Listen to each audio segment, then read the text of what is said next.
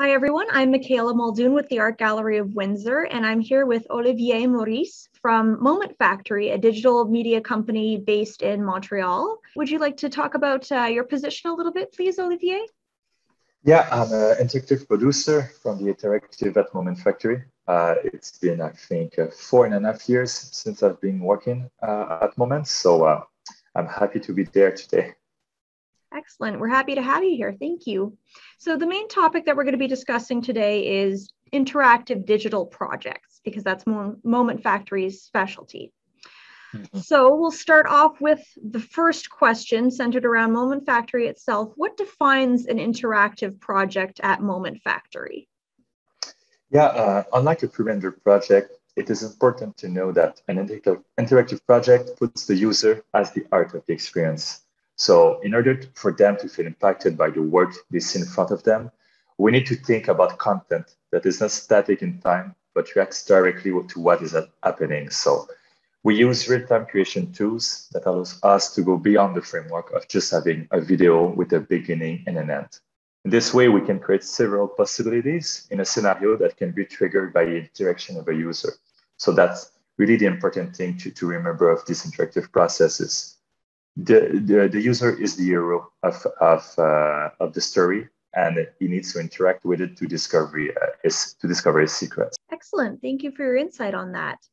So when you start planning one of these interactive projects, where exactly do you start? Like step one, I guess. Yeah, there's so much ground to cover when we start a project, because interactive project does not mean it's only content. There's also the narrative, and there's a big part, the code behind it. But where do we start? It's important to know that in an interactive project, it's not just made by one person, it's made by a team. So we need to sit down together at first and listen to each other's realities, because there's so many kind of people who work in this interactive process. Could be designers, could be developers, could be concept writer. So we need to find the right balance to move forward as a team and to come up with prototypes and reiterate from those. We usually start the project by a WBS session. This is a work breakdown structure. So in short, we try to describe all the deliverables of our projects in as much details as we can. So every task is described in this WBS, and it should be assigned to one single person. So at the end, it's easier to say, okay, we're going to start by this and this and this. You're going to be attributed to this person, so we can have a better track of what's going on. And then again, in order to see, okay, what are we going to start with? We prioritize again as a team, and we start to figure how to make it happen. And that's where the agile approach comes in as well, in this kind of way to do projects. Okay, yes. So agile project management, that's kind of adapting as you go through, like while you're making the project and making the changes based on any feedback or any problems that you might encounter, right? Yeah, exactly. Because it's good to know that there's like two main schools of management in projects. There's like the waterfall management and the agile one. So let's say in a waterfall process, it can work in in its proper context. It can work very well. So let's say we have a VFX project, or we build a movie. So we usually start by just creating the mood board, the artistic direction. We consider scenario, we animate it to get an idea of the work to come. We design the assets, the textures, we model if needed. We start to compose the scene. We add the post-process, we make the renders, we add some, etc., etc. And the problem with that is, even if there's a small change at the end of the production, it costs a lot in terms of production and in time. So do we want to remove this element? Do we want to reduce the speed of the bird that's passing through the screen? Do we want to reduce the size? Even if we do one single change, we have to go through all the steps of compositing, re-rendering, and the days are starting to count. So it's not necessarily the best process when we want to implicate the user in the art of this experience. So in real time, when we use, let's say, video games engine like Unity or Unreal or other software like this, you can modify everything you want, and the result is in a few seconds. So that really helps to iterate and iterate and to see the process that we can achieve. So In agile management, when we start a project, we quickly try to test what we don't know, and which may lead to the problem. So the motto for management is fail often, but fail fast. So the goal is we can fail quite sometimes, but at least we fail fast. In a week, we can say, okay, that's a problem. We're going to iterate about it. And it allows us to find solutions to important problems we don't have the luxury of waiting for. So we don't start by what we know, but we start by what we don't know.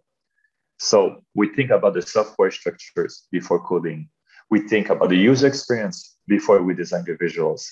This way, we think about the different possibilities, the different edges, and list possible solutions. And we prototype to validate our hypothesis.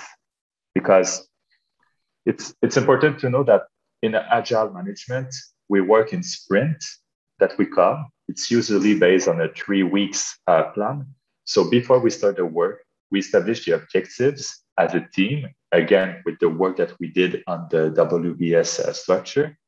And we try to stay focused on these objectives.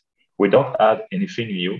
And at the end of these 3 weeks, we don't not only talk about what we did, but we show a prototype, a functional one, and we test it with people. We test it with users because their feedback are really important to move forward in an agile way, because we test with the targeted audience at first, and then, okay, this doesn't work. At least I can change the score mechanic and adapt and not change only at the end when it's already too late. So basically, that's agile management that we try to have at moments. Sounds like the smarter way to work.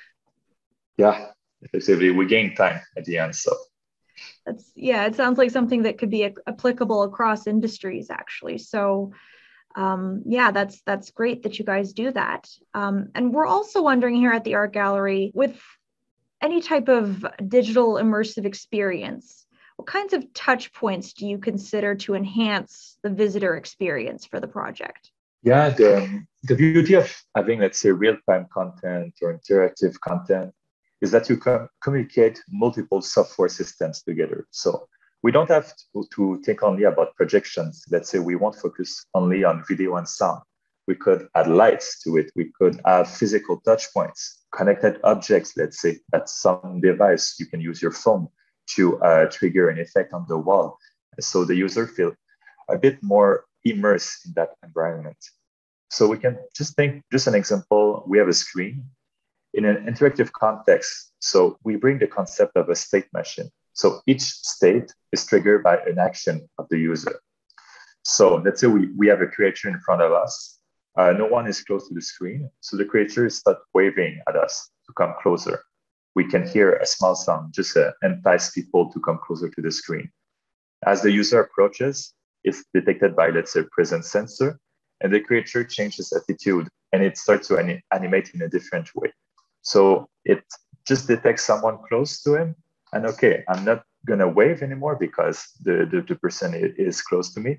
I'm gonna do maybe a little dance.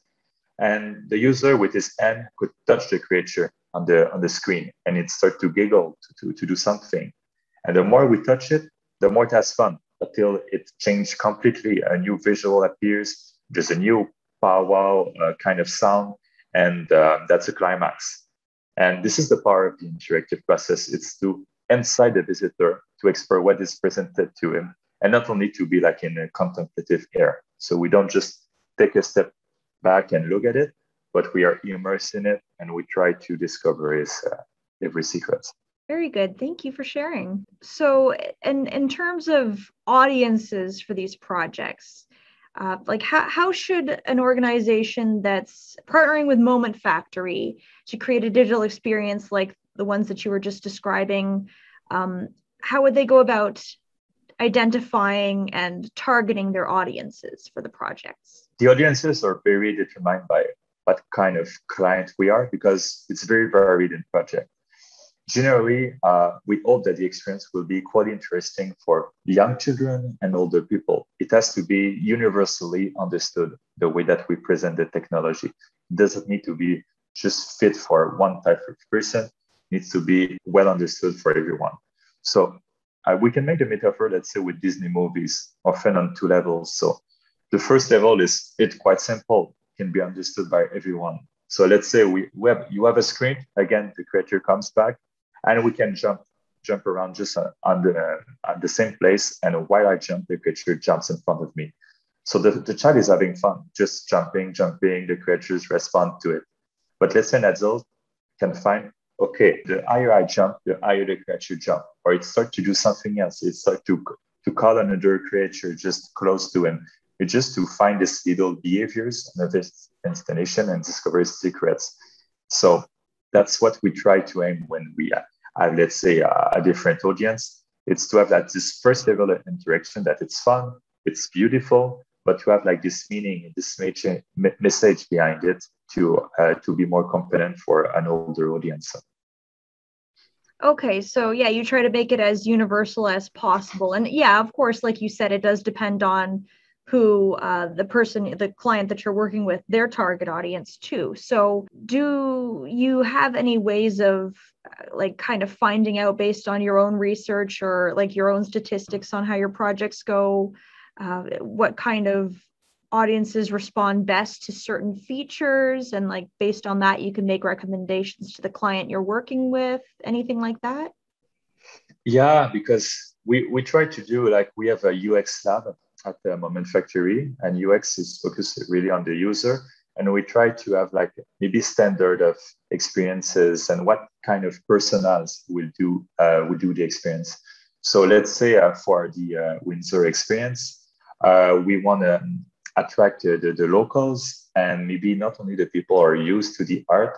So we know that our experience shouldn't focus really for people who already know the artist, what's the meaning of everything, but we try to approach in a different way to make it discover this new type of art. Maybe they just watch some movie actions, or they don't go to theaters and they don't accustom to this narrative of the artist. So our first approach is not to go as deep as someone who is well knowledge of what's happening with, let's say, Olivier Maurice, but we try to approach in a fun way, a small, let's say, interactive approach that you can just play with a game, and then you discover information about the artist in a visual approach, but also like in a fun narrative approach as well. It's not just to be informative, but we need really to fit with the right mind of the people. So it's basically, we can go from all type of audiences, but we need to think about, okay, where are we delivering this project? Where is it? With what kind of people? And we adapt our type of concept or text or visuals to entice really the people who doesn't know a thing about art to maybe just understand something. So. Okay, so reaching out to new audiences through these projects then. Yeah, exactly. Nice. So how do you know if a digital project is right for Moment Factory to take on? What makes you decide, yes, we want to partner with this company, this organization? Basically, Moment Factory, this is our company name, and we do it in public, just under it. So a project that works towards the goal of bringing people together in the public space, then that's a good project for Moment Factory. We're really trying to get people to interact with each other outside, in the outside world. So that's we do it in public form of that. And also, if it's innovative in a way, it could be just in the way that we want to transmit the message or the technology that we use. It's even a plus. But at first, we just want to bring people together, and that's a good fit for any projects with Moment. That's awesome. So when you collaborate with another institution on a project like that, what does it typically look like? Let's say when we have a client who is on board with our process and everything and works towards like the agile management way, it's nice to include him not only at milestones. So let's say we're not just going to present the 25%, 50%, 75%, and that's it, the project is delivered. But he needs also to be part of the creation process. We share progress with him. We ask for his opinion. When we do user tests, let's say we share the feedback, and we say why we take this path rather the other. So in this way, we have like maybe a dissatisfaction at the end, because in a waterfall process, maybe at a certain moment, hey, that's too late. That's what you're gonna get because in a way it's too late. And maybe trying to having like this type of sharing the process, sharing our errors, sharing what we learn with the clients, gives us to be more involved in our process. It's going to be part of the solution. That's really important in this agile process. The client is not only someone who approves, but is part of the solution of what we're trying to achieve. So let's say with the Windsor Art Gallery, we have the client, we see her every 3 weeks, we share progress. Okay, where are we at? What do you think about that? This is our first gameplay. We just tested. It doesn't work, but is our next idea to move it forward? So in that way, she understands really our reality of developing an application. And then at the end, it's gonna be a good one for her because she's just gonna know everything that happened, and that's gonna be the right direction because we tested it, we share with Twitter, so there's no big surprises at the end. So. That's good. Yeah, constant communication is definitely important with launching a project like this. Yeah, exactly. So, once the project's out there in the world, it's on the go, it's been launched, people are interacting with it. What are some of the key performance indicators that you look for to show how the project is doing, whether or not it's doing well?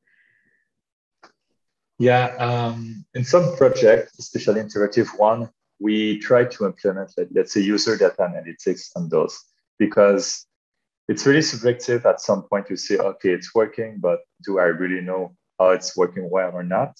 So let's say for this discovery map that we're building for the Windsor Gallery, we're doing a website. So we are able to, let's see how many people try the game, how many people completed the whole experience, how many people get to the museum after completed the experience. So that kind of data, it's really interesting to know because it helps not only to say, okay, people likes it, but also it gathered people to my museum and the different incomes that can follow from it. So we really try to add this little data that can be super interesting, not only for us, but also as a client perspective. You see, okay, the money that I put in doing like this creative way of attracting new people, does it work or not? So we don't do it in every project because there's like a software part of it that we need to track. Okay, what kind of attraction that we can start to track people. But let's in a website, it's very fluent with Google Analytics and everything, and just to put some endpoint on the specific action that we want to track. So.